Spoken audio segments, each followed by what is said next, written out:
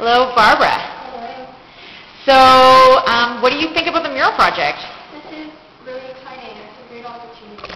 Yeah. I'm really thrilled about it. Okay. And is this something that you've done before? No, that's why. I'm really interested in like street art and murals and stuff, and this is the first time I'm actually doing one, and I have my own space for myself to test myself. So I'm really excited. Cool. And you are taking part in the Multiples mural? Yeah. So let's take a look at your work here. What have you chosen? I chose to focus more now. Oh, hang on, sorry. I'm just, okay. Go in front of it a little bit. Yeah, there you go.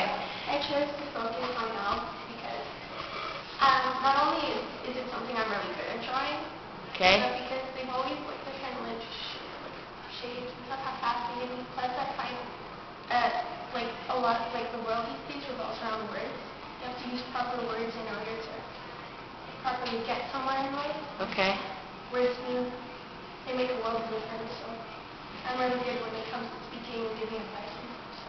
So your power is word of mouth. Yeah. Nice. Speech, freedom of speech. I love it. Excellent. So, and do you think this is something that you've seen before, the mural project? Is this something new? The mural project itself? Yeah. Yeah. Well, it's new to me because it's the first time I'm actually participating in one.